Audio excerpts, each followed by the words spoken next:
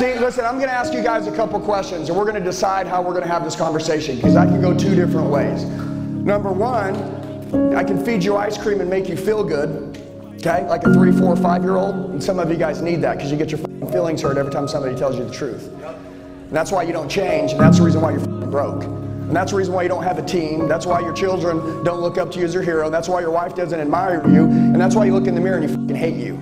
Or I can give you the cold hard truth and teach you and treat you like the badasses you want to be.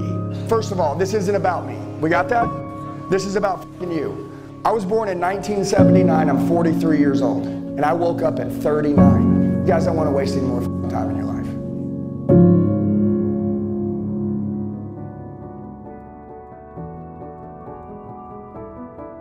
One day you're going to regret it. No. You know what?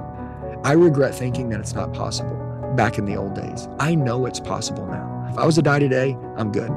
Okay? But I'm going to keep getting better. I'm getting more dangerous every day, and I want to show my team that.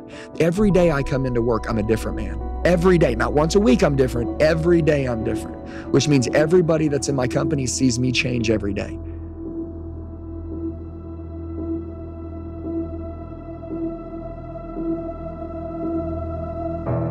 Trust me, like you need to understand, the goal is to get it all. I'm gonna explain why I don't stop. The key is to be present, because we can have it all and there are no limits. And once you get to a mountain, if you don't create another mountaintop, within due time, you'll lose it all. And people that are growers, people that wanna go to the next level, people that are impact players, people that are world changers, dude, we live off the next thrill. Like we live off the next challenge. Like the minute that there's challenges that aren't in front of me, like honestly, dude, I'm afraid what will happen to me. There was a time in my life that I was dead and I didn't like me. And at those times, I didn't have big, crazy dreams. And dude, I don't ever want to go back to that. So I just want to say to you guys, like, the only time that people settle is when their dreams aren't very big. People with small dreams settle. People with small dreams stop. So if it's 8, 10, $1 billion, $1 trillion, it doesn't matter what it is.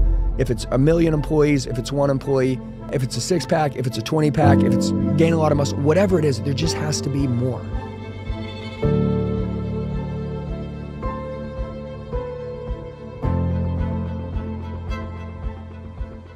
Raise your hand right now if you're an underdog. Seriously, if you're an underdog, I want you to raise your hand right now.